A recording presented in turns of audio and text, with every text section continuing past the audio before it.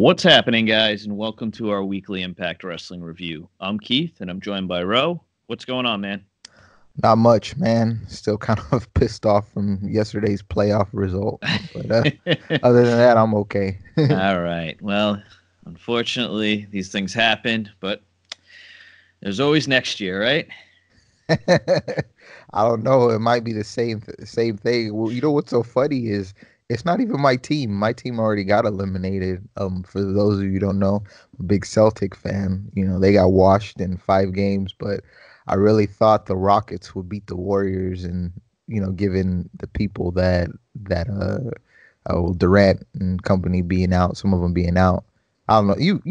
You're familiar with some basketball, right, Keith? Yeah, a little bit. Okay, I know I'm over rambling. It might sound like it's foreign language, but Nah, outside of that, though, yeah, I'm good, man. that's good. So, what'd you think of last night's show? I know we talked a little bit offline, and it seemed like we had a little bit of a different opinion on the show. I thought it was pretty good. I enjoyed it, the majority of it. You know, I don't know if it's because where I watched that, because I did read the results too after watching on YouTube, and I felt like YouTube didn't have as much as it normally does, but it really just came and went for me. There was really nothing that I walked away from that it kind of just stuck out to me, and I'm not saying that's necessarily bad, but yeah, it just kind of just came and went for me. Yeah, well, it's this was part or night two, I guess, from or the second set of tapings from the fallout of Rebellion. So we did have Brian Cage on the shelf. There was a lot of the main eventers showcased in last week's episode, so they were kind of missing from this week's episode. So they kind of let the undercard and the rest of the roster kind of get on this show. But like I said, I enjoyed it for what it was. We opened with Moose and Josh Alexander versus LAX. Not a real shocker here with LAX picking up the victory. I mean, the North wasn't represented in its normal fashion with Moose in for Ethan Page because he was going to face RVD later on. So a little miscommunication. Moose accidentally hits Alexander with a pump kick. LAX is able to capitalize, and they pin Alexander for the victory. So, I mean, you could say this wasn't great for Alexander, but I guess since the whole dynamic of the North, the true team wasn't represented here, I guess I can give it a pass for that. Right. And I think you can go with the whole miscommunication is what led to Their Ale- uh, downfall. yeah, their Yeah. downfall. So, still, I'm not particularly too much a fan of, a guy who, he hasn't really been in Impact that long, and you already kind of have him losing his second, third match. I mean, we've seen this before though, and a lot of that just has to do with how thin the roster is. I think we look at it sometimes and be thinking to ourselves like they got a really talented bunch, which is true. But the problem is they don't really have too many lower tier people to the point where they can help put over the people that you want to put over. So a Hmm. lot of times, whether you're bringing in a new talent or you got plans for a certain mid card talent, in order to get over, that main event act, it's going to come at the expense of one of the two. So, and it's unfortunate, but anyways, like I said, miscommunication, and obviously LAX, they're the tag team champs. You want to make them look strong. So, I mean, I get it. Yeah. Yeah. No. But it's tough with LAX being the title holders. They've kind of this has just been their thing. They kind of run through everybody. It's amazing. Like every reign, we've seen this. Like LAX is an awesome team, but when you make them champion, it takes away the opportunity for anyone else to really get over in a sense, Yeah. because we always see they because they gotta have somebody to face. They run through teams, and then they end up getting stale. I was reading some of the comments in the comment section, and there's a couple people that are like, man, I'm so tired of them being champions. Like they've become the well. Hmm. If when in doubt, go back to them. I'm surprised we haven't had just a minor separation between the two and have them as like singles starts. Just for a small period of time before putting them back. But I think after this title reign, I mean, whenever this ends, um, they I think that's something they should look at just to try something new to freshen it up. Yeah, and it seems, well, at least the rumors are that Impact really wants to lock up LAX long term, and doesn't seem like they've been able to do that yet. So I don't know if that's part of why they put the titles on them a lot, is to keep them happy, even though that may not necessarily be the case. It could be. To me, that's a little bit concerning. If you're feeling like, hey, I gotta put the titles on you just to keep you guys around when they've already held them before. But that's the reason why what the company has to do, just for any of these divisions, always have a couple of guys, gals, or teams that you can be able to elevate. Just in the case that you do end up losing an LAX, I don't think they'll lose them, but I mean, if they were, that way you're not left empty-handed. Yeah, yeah, absolutely. That's for sure. So we have Madison Rain being interviewed by Melissa. Madison tells us she's 2-0 against Taya. She thought that once you beat the champion, you get a title shot. However, Taya doesn't want to be a fighting champ. Her 30-day title defense. And tonight she says she's going to be 3-0 against her. So them building up that match. Then we see Tommy Dreamer rally the troops for their main event match, 4-on-4 versus OVE. Was this available on YouTube? No, I didn't No. see this one. Oh yeah, no, he was The just setup, I'm sorry. yeah, no, he was just literally rallying all of them, and he had a huge speech about standing together and things like that. It was good. It was a good Tommy Dreamer promo. And then we had that Madison Rain versus Tessa match, versus Taya. Tessa was on commentary, so it seems like they're going in the direction of turning Tessa to be a babyface. What a forced way to do so. I when I was listening to her commentary, it just seemed like a complete 180. Um, Well, I mean, eh, they did say that Gail did kind of give Tessa a newfound respect for Gail. So I mean, I guess that was them doing it. I don't know. I just think with her character and the way that she had been built as, the top heel, not only in the division, but you could argue in the company, one of the top heels in the company. I think some with certain individuals, I think a slow burn better served. Like, I get, she was being complimentary of Gail and excuse me, but I really like to have her, see her keep her edge. But she's over here laughing on commentary and all that, and not laughing like sarcastically, Well, laughing yeah, like they're at happy hour or something. So, that was um, when I think I don't know. I think Don had mentioned that he was hoping that Tessa would come out and slug Josh Matthews, and Tessa was like, "Oh no, it's just because Josh gives me a hard time on around the ring," and then she started laughing and stuff like that, and I was like, "Yep, it's happening." so just right off the bat, even though after the result of this match, the first thing that came to my mind was it's probably going to be her versus Taya at Slammiversary. With that said, as far as the match, look, I know there's some, especially me, who wasn't fond of Madison Rain returning and kind of being put in the role that she has been put in. But given where there's really no one that's in contention for the Knockouts Championship, I get it. And I can appreciate the story that they told with Madison already holding two victories over Taya and now getting her third one, even though, it seemed pretty, out of nowhere because Taya tapped relatively quick. Well, But nonetheless, this sets up a title match. yeah, and now I want to compliment Taya on this match because I thought she worked a very good heel match, like just constant trash talking, slowing the pace down. Just it was just a typical heel match. I think she did a really good job with that, and I think since they've been able to separate her from Johnny a little bit, it's let her be in the spotlight rather than her kind of by Johnny's side. But I think Taya tapping out very quick was just her going, it's a non-title match. It doesn't matter. I don't have to win. As long as I show up during the title matches and win, that's all that matters. Yeah, I think wins and losses don't matter. They do not. But yeah, I guess that's a way to look at it. Yeah, and credit to her too. I really think ever since Johnny lost the world title, it's really given Taya an opportunity to kind of do her own thing, and I kind of wish this is what we had seen before. But Yeah.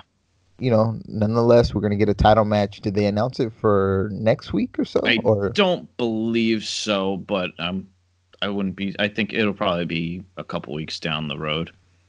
and I mean, there's a good story with that because it's like you're 0-3 against Madison. Can Mm-hmm. you finally beat Madison? Yeah, no, absolutely, and that's fine. I have no problems with the way they did that. No, what did they announce next week? I think they announced Disco's return, Elgin versus Rich Swann, the Demon Collar match, which we'll get to soon, and I think that's about it. And then the Battle Royal, right? I don't know if that's next week. I know that was advertised when they were doing the Philly tapings, but I don't know. Okay. Yeah, and then we have Melissa interviewing RVD about his match. He does what he set out to do. He put down Ethan Page and basically said it's all about RVD, and we will get into all of that a little later on. Then we have the Rosemary promo, which she challenges Sue to a Demon Collar match, which I love stipulation matches, and I like this idea considering the Demon Collar has been used recently. Do you think, I guess, this feud has warranted a match like this? Because I had brought up to you while we were offline about like Sammy and Swan having like a dog collar match or something like that, just because I felt like the feud had warranted it. I don't know if this feud has really gone those lengths yet, or it's just because they're both similar characters that they're automatically meant to have this giant feud. I think, yeah, given that who the characters are, I think they just feel the way to kind of gain interest is having some type of a gimmick match as such. I think if you just said on paper, excuse me, Rosemary versus Sue Young, okay, like I think the general consensus is that's something that people might have seen before. But anytime you put a stipulation, and especially involving Rosemary, you think about what she's had. The what was it the Demon Dance, Mm-hmm. or I forgot the other one that she had The before Red she. Wedding Well, match. that Oh, was that the was one supposed that, to happen. yeah, got scrapped. Yeah. So I just think, given what her character is, I think that's what would build intrigue. And even Sue Young too, when Sue Young had, I think, the last rights match, and and I know it's funny because a lot of times in the end, especially in some of these matches, they're just essentially hardcore matches. But I think it gains interest, and I'm just wondering if normally when you do these type of uh gimmick matches, do that's the way to blow off a feud. But I'm not of the mindset that this is the end of this. Yeah. Yeah, that's kind of what I was alluding to. But like I said, it should be good. And then we had Jordan Grace versus Alexia Nicole. This was, I guess, a showcase match for Grace after her loss to Taya at the pay-per-view. She went over here, not a huge surprise. I guess, right? That seems like what they're doing. Yeah, I mean, just a way to give her a A win, win, put her yeah, in the win column and stuff. It kind of just makes you wonder what if they would have done the Madison stuff with Taya first and then had her face Jordan. Because now I kind of just get this feeling with Jordan, and I guess down the road they can always revisit it. But she's just gonna be in the background. You got your title shot, you lost, and then now you just kind of fade in the background. yeah, And I know we use that a lot, but it's just there's only so many people that they have sometimes. So, you end up running out of people and then having to turn people like that. Because a part of me in this match when I was watching, I thought maybe I was just looking too much into it, but I was like, are they gonna turn Jordan Hill? And it's like, Jesus, man, like the Hill nah, face alignments, man, is just it's so much to keep up with. yeah. Well, it's much easier to write for heels, so That's what they do. True. Then we had Josh Alexander and Ethan Page backstage. Alexander says he'll be in Ethan's corner tonight because they are a team. Yeah. Then we have Melissa interviewing Kiera. Kiera says she tried to be friends with everyone, but it's gotten her nowhere. Jordan walks up, asks what's going on. Kiera wonders what she wants. Jordan says we're friends. Obviously, Kiera doesn't feel that way. She says she doesn't need friends, and she closes by saying Rosemary can die like Allie. So, just like what you were talking about, it looks like they're going into a Kiera heel turn. I spoke too soon, huh? Yeah. Which, I mean, I felt like, I don't know, she could have been a pretty big baby face like they were doing with Allie before they had turned her. I'm still surprised they still mention Allie by name. It's been months now since she's departed the company. Um, and I know it just goes with the storyline, but I'd rather them not even mention her anymore personally. Yeah. Um, I guess a feud between Grace, that's probably a way to get Grace over. I don't understand what it really does for Kiera. I mean, yeah, I don't know. It's just weird. I know, and I just mentioned, I said it looks like Grace might be in the Yeah. background, but they found something for her, so Mm-hmm. they'll probably be feuding for a couple months or so. Yeah. I feel like it probably better suit do a heel turn against like Alicia or someone like that. Right? Just to gain some momentum for her because, I mean, are they really going to put her over Jordan if they do go into a feud? Probably not. I mean, Yeah. it's not even believable given you look at the way that they book Jordan as like what a female Steiner, and then little Kiera. Mm-hmm. I mean, unless they book her like Madison. I mean, I thought the route that they might go would have been Kiera versus Rosemary, which I wasn't interested in that just for the simple fact it's something fresh, Yeah. you can buy, especially if you're trying to do the heel turn with Kiera, you can buy her, stealing some wins from Rosemary, but against Grace, she's gonna get squashed like a bug. Yeah, pretty much. So then we had the awaited return of RVD in his return match against Ethan Page. Oh boy. So they managed to make the North look like a bunch of morons. Oh, before that, and this might have been my first time ever catching this, but they were talking about how RVD is one of the pretty much like the pioneers of medical marijuana. Talk, I I don't know heard if you, some, yeah, there was some mention about it. I just shook my head. I was surprised, because I know given the climate that we live in now, depending whatever your opinions on, it's not that it's so much it's bad, but normally folk, a wrestling company ain't gonna talk about it. You can insinuate somebody's under the influence, but they don't, talk about it. It's no different than talking about, alcohol and stuff. But look, I'll say this: compared to United as we stand, he did look better here. Hmm. So I got to give him that much. Um, yeah, they made Alexander look like a goof in this match. I get him trying to, help assist Ethan, but yeah, and then as far as with Ethan, and once again, this is a prime example. The roster, while there's potential, in order to push somebody, someone has to lose. They don't have enough lower tier people. Like, because the one thing I was thinking, I'm like, well, they could have had him face Rohit, and I know that might seem like why would RVD face a guy like Rohit, but Rohit. Well, no, keep going. I just have an idea about that. I was just saying, Rohit, he's a lower level guy, and this is RVD, but I mean that way you're not, having somebody lose that you got plans for, in like the North, they were looking like somebody that might be a threat to LAX, like a legitimate threat to LAX, and in the same night you have them both lose, and the partner of Ethan Page looks like a goof, so Yeah. hard to take him serious. I mean, they could have went that route with, RVD being the quote unquote stoner and thing like that, and the Desi Hit squad coming up and like killing his high and stuff like that.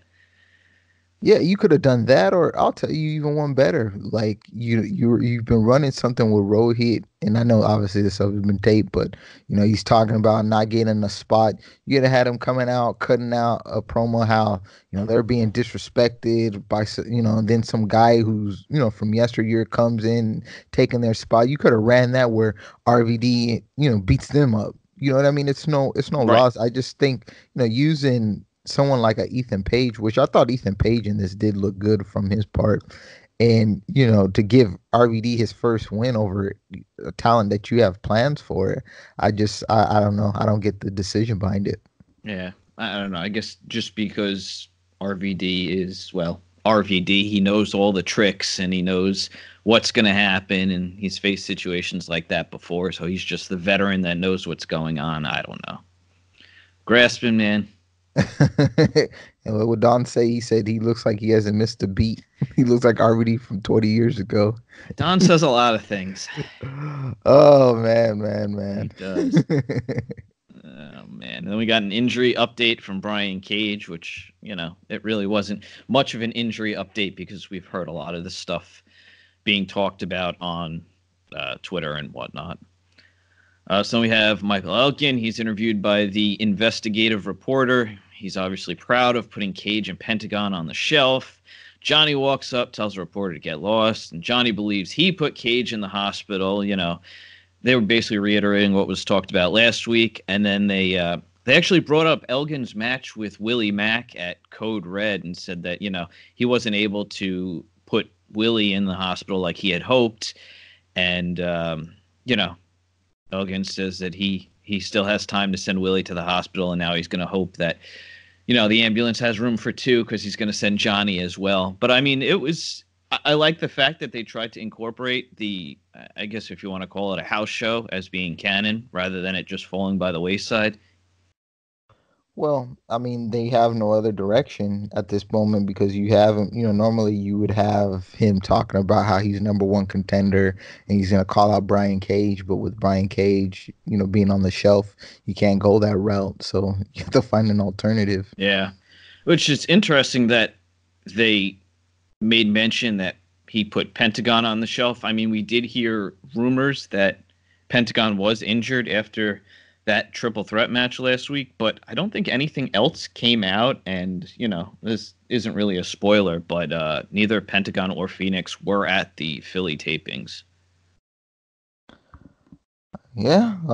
So I don't know if, reading too much into it or that was them writing them off.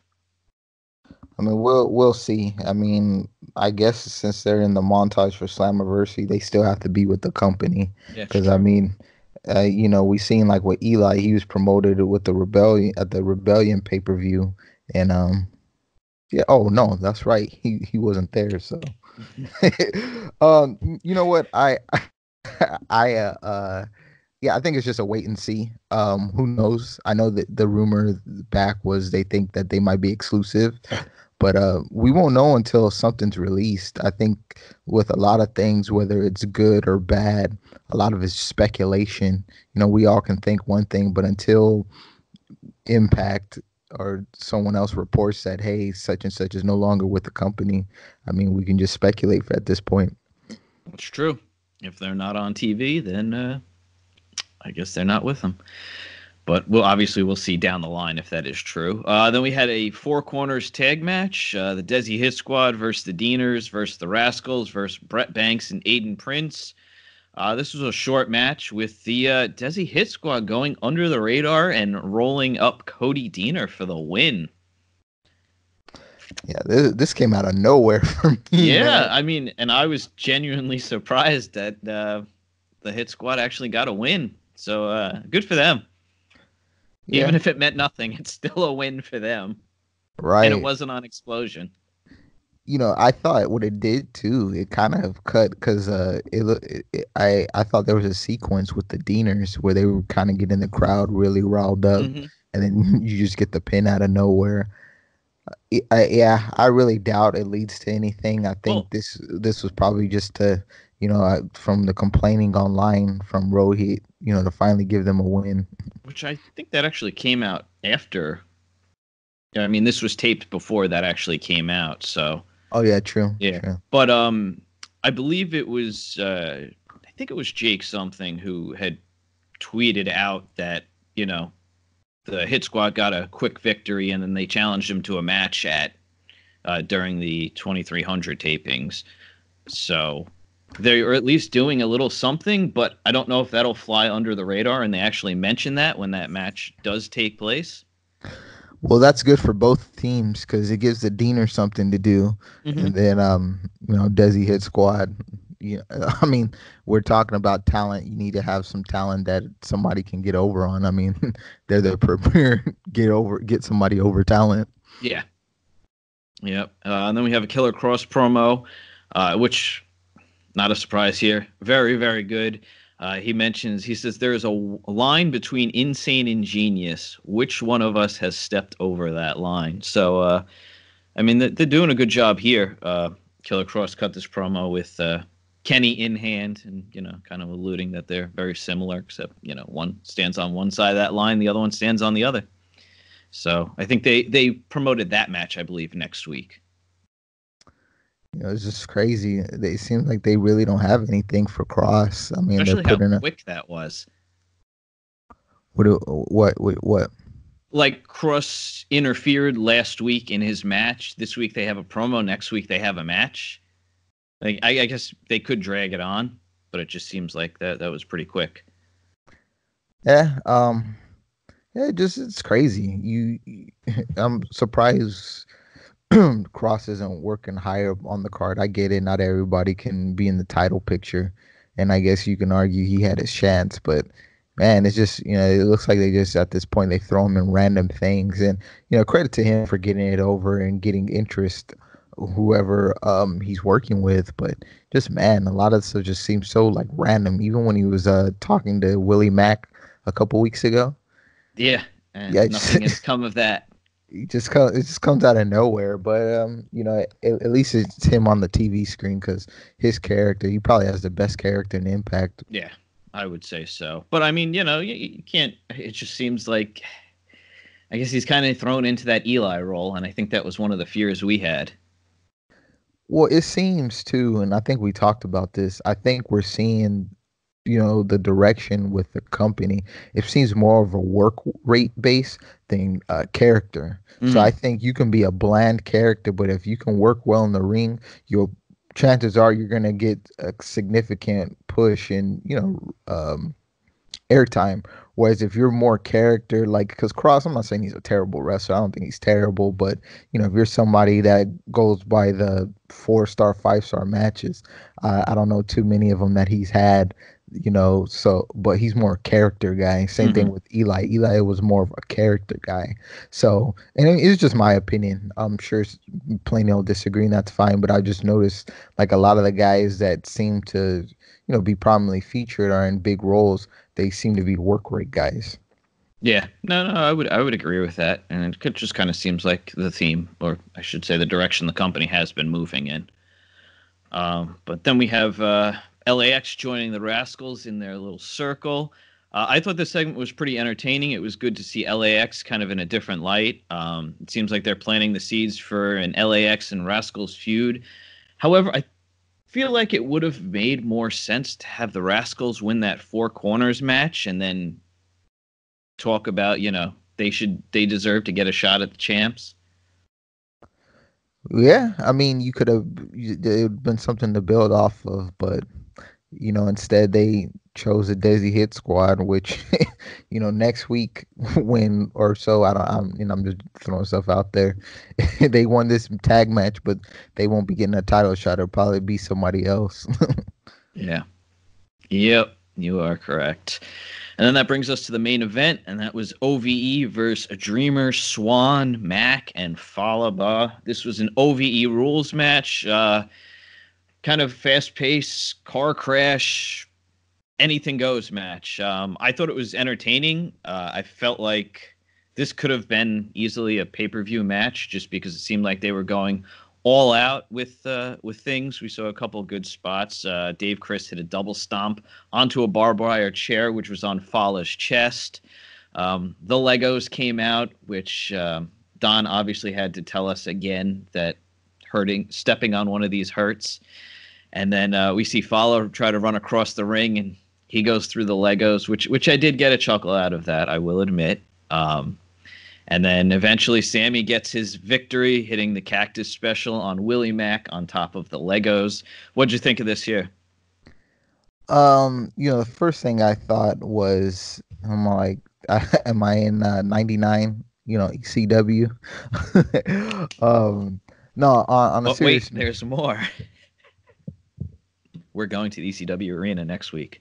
Oh, so I'm a week early. Yes. I'm a week early. Um, I First off, it just feels kind of like I feel like I've seen this match before. Not so much the OVE rules with these participants, but just these participants. So that's one thing. Two, I'm thinking that the Sammy Swan stuff is done, but Yeah. apparently not. I think this Uh, is it. and then on top of that, I think with these type of matches, the two things that I hate is you got people kind of killing themselves essentially to trying to entertain, which doesn't bode well because your top guy is on the shelf from taking a dangerous spot, and you just kind of just hold my beer in here, and everything just seems so spot heavy and a lot of stalling around for the spot. And I think that's what hurts it sometimes. When whether it's a dive or somebody's gonna take something, like you just see somebody setting in place or just waiting around, and I think that's what kind of hurts it. But nonetheless, Sammy gets the win. Um, Still don't consider it a signature win, but he does get the win, which is good for him and good for OVE. And yeah, that's pretty much it. All I got to say on him. That's fair.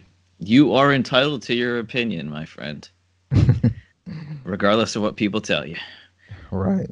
All right, so I guess we can get into some news. It looks like Santana. Does he have an MCL injury or an ACL? MCL. MCL. Okay, so not sure how long he is going to be out for. Hopefully that doesn't go into the June tapings, which I don't remember the exact dates they're taping, but they taped 4 weeks worth of TV in Philly, so hopefully he is better by then because you don't want to have two of your champions on the shelf. Yeah, they're going to be in a hard predicament. That's why I kind of think something that they got to reevaluate sometimes is some of these matches they're going all balls to the wall, and I get it. You want to kind of give the perception that, hey, we're Impact Wrestling, like everything's going to be hard hitting and action packed. But, these people work other shows too. So you have to take that into account. And I don't think I can't recall a time where it seemed like so many people have been injured on the roster. If anything, the one thing I used to always think about with Impact was, dang, their people for the most part tend to stay healthy. They don't get hurt too much. And then you see now Pentagon and Brian Cage, and then now this. So they just got to be careful. And yeah, obviously, if he's out, I forget what's the diagnosis with that injury, but if he misses those June tapings lead up to Slammiversary. Yeah. Are you really going to have a situation where, and you know what, I take that back because I think at least with tag titles, we've seen this before, you can always have a substitute partner. But nonetheless, even if they don't do the substitute route, you're really going to have some tapings where your tag team champions don't appear at all, and then on top of your world champion, assuming that he's not back yet, it's a pretty tough deal.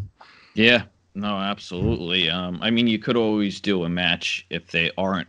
You have them drop or vacate the titles at the June tapings, and then you have like a tournament leading up to Slammiversary. Granted, they don't have that many teams, but see, I'm of the mindset too, man. And we've always in the past we talk about people dropping titles on taping.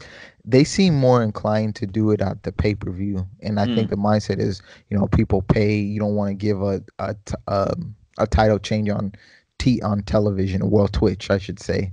So I think if that seems a diagnostic, then we wouldn't see anything till Slammiversary. I mean, that's just my opinion, though. Yeah, I mean, I could see it going that way, but still, about a month till those tapings, so a lot can happen within that time.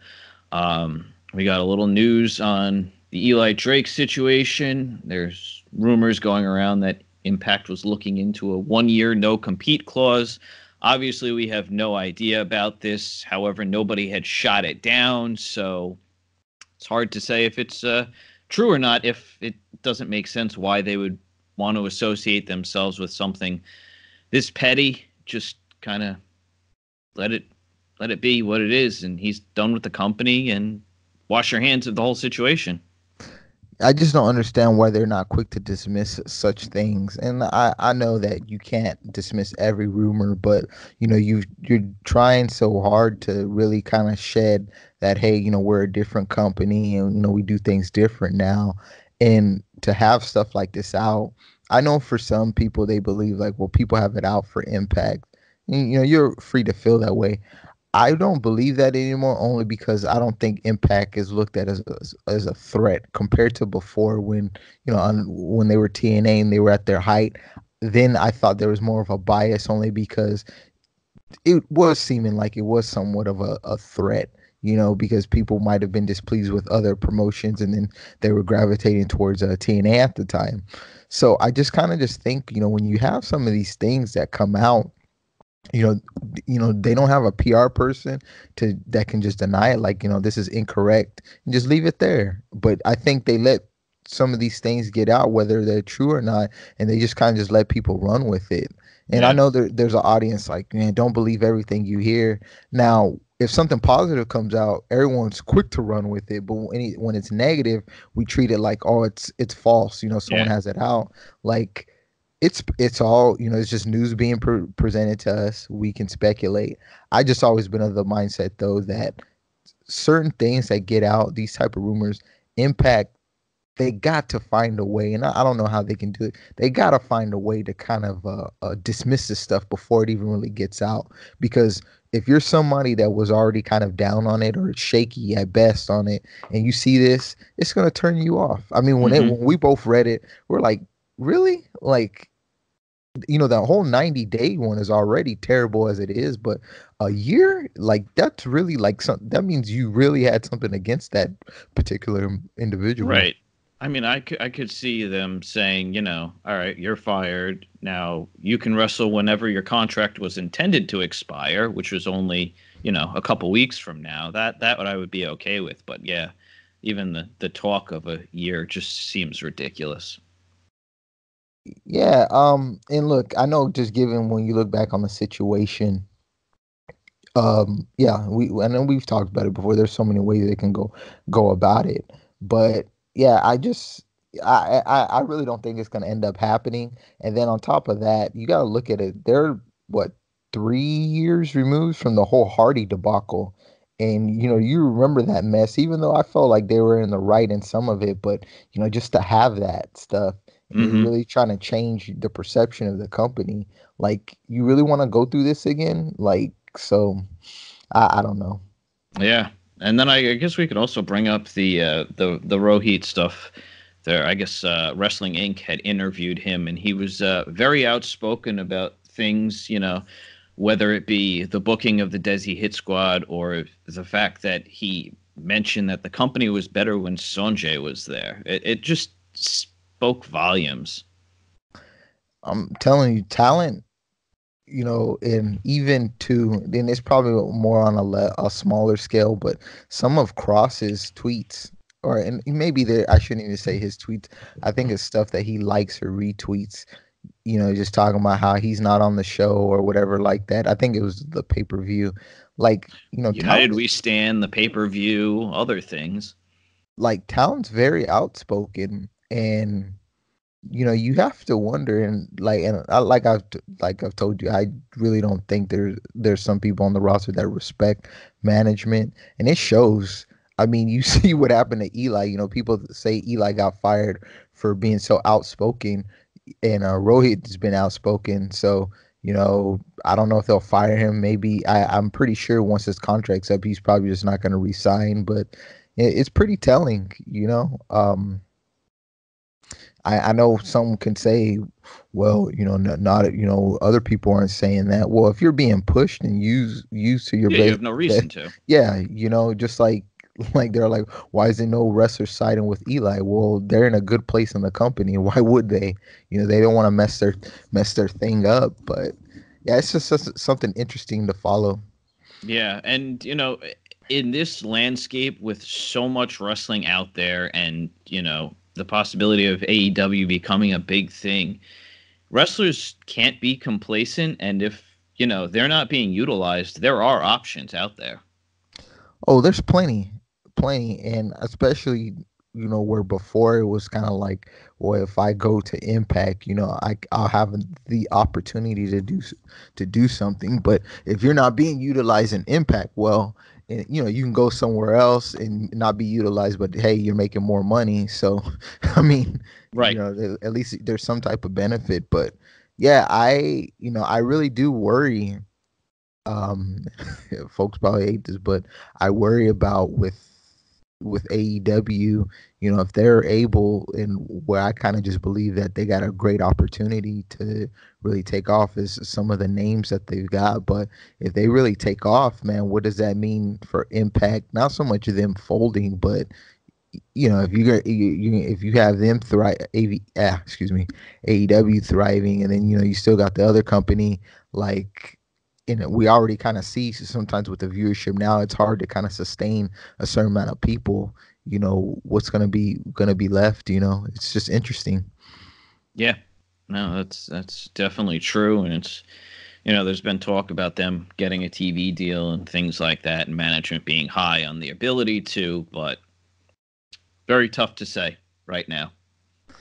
The last thing I'll just always just hold on, and I know I always bring this up, but it just, I guess, as a fan, what bothers me some is, and I'm not saying this from a jealous standpoint, but it's just kind of like, damn, this is a startup company, and they were able to get on TNT. Like, to me, that's a big deal. Like, Well, it's see, not 100% confirmed yet. We will know probably Wednesday, but yes, that is definitely looking like the direction. oh, I thought, wasn't it confirmed by that article that I shared with you? I mean, it seemed to be that way, but there was no press release or anything like that. So I'm just Oh, okay, standing in that okay. direction. Yeah. I guess, okay. Well, assuming Well, they, regardless, go on. no, all I was just to say is just, I guess it bothers me as a fan, because it's like, why were they able to, but Impact can't? Even when we think about when they were talking about TV deals, TNT wasn't even in the equation. And I'm sure a lot of that just has to do with the networking. Like, Lacan's being involved, owning an NFL team probably helped their cause. But it's just, and a part of me is on one end, it's like, well, maybe that opens the door for other television stations to, Hmm. entertain. Hey, maybe we want wrestling. But then too, it just makes me wonder, like I said, do they look at Impact and just think they're not worthy of being on TV? Or I don't know. It just that's the thing that just kind of just sticks at me. Like, this company that hasn't produced no shows was able to, or potentially able to, land on TNT. Yeah. No, that's very true. It's hard to argue with that one. I mean, it's not like Impact isn't associated with TNA and everything that happened then, going from Spike to what, Destination America to Pop to the Pursuit Network, and it's tough. It's been a fall down the mountain. I really hate that the relationship with Pop fell apart, because even though, and I know a lot of people didn't have Pop, I really felt like since Spike, like, their relationship with Pop seemed so proud to have them on television. And, they were the highest rated show, had a great time slot, everything was good. And you just hate that fell through, because even though now I know the talks are they're going to look to get on a network, I really believe, I think, even with the launch of the Impact Plus app, I think they want to try to be ahead of the curve with the whole digital route, and which is good, because maybe that is where a lot of the wrestling will go. But I really just think that not having a product that you can see on television, well, that's available in a lot of homes, I think it hurts. Yeah. Obviously. No, television is still right now the way to go. Yeah. No doubt about that. But you have anything else to add this week? No, I think you hit all the points. I don't think there was anything else that came up this week. No, not really. So yeah, next week we go to the 2300 arena. So from what I've heard, those tapings are very interesting. So our thoughts should be interesting next week. That's all I'm gonna say. I'll say this just for anyone who knows or has followed when they give do tapings. Any company does tapings at in Philadelphia. It always seems some sort of ECW revival show. Hmm. So I fully expect the same thing. I know this is not obviously it's not the Hammerstein Ballroom, but Hammerstein is that New York or Philadelphia? I think that's New York. No, okay, I'm sorry. Yeah. I know they wrestled there too, but I know in Philadelphia that's ECW country. It's very surprising how many people still kind of remember that stuff because I always felt like the this new age of fans like they were probably too little when ECW and then even like WCW was at the heights of their powers. Yeah. No, that is very true. Has the company been gone 18 years, 19 years, something like that? Yeah, it's been a while, man. Yeah. Crazy, crazy stuff. All right, man. Thank you for joining me this week. Thanks for listening, guys. And until next time, don't forget to like, share, and subscribe. Thanks, guys. Bye.